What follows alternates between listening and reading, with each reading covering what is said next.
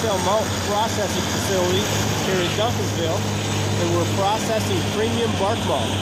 The temperature is about 25 degrees, so when mulch sits in a big pile like that, it heats up, which the result you see is all this steam. We're running it through a mulch press processor, and in that process we put water on, and you can see coming out of the elevator there. It makes the mulch age better, and then we're pushing it up into this big pile right here, where it's going to sit here until next spring and be sold to landscapers and homeowners who want to beautify the flower beds.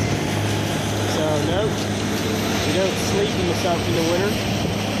We prepare for next spring.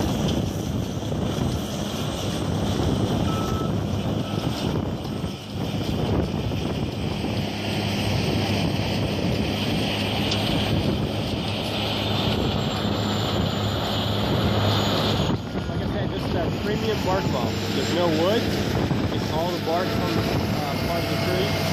We bring it in from sawmills here in Central Pennsylvania.